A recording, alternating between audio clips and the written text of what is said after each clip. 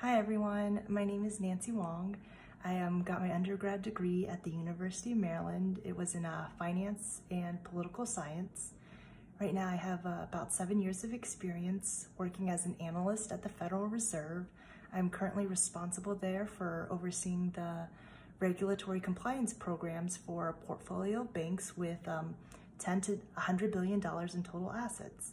And prior to that, I was a bank examiner at the FDIC.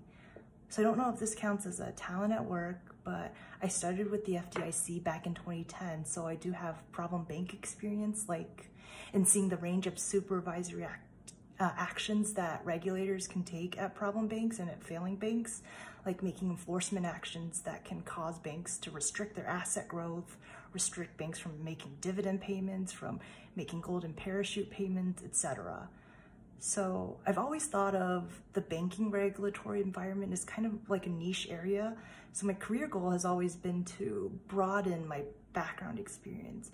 In fact, I'm starting a new position on Monday in risk analytics, also still at the Federal Reserve. I think a dream job for me might be in consultancy, and so having a broader background would definitely help with that, and so would all the things that we're going to cover in this course, like learning how do we maximize value creation for shareholders and learning about the world-class financial management system. I think all those would be relevant to what I want to do in my career, so I definitely look forward to the next 7 weeks with everybody. Thank you.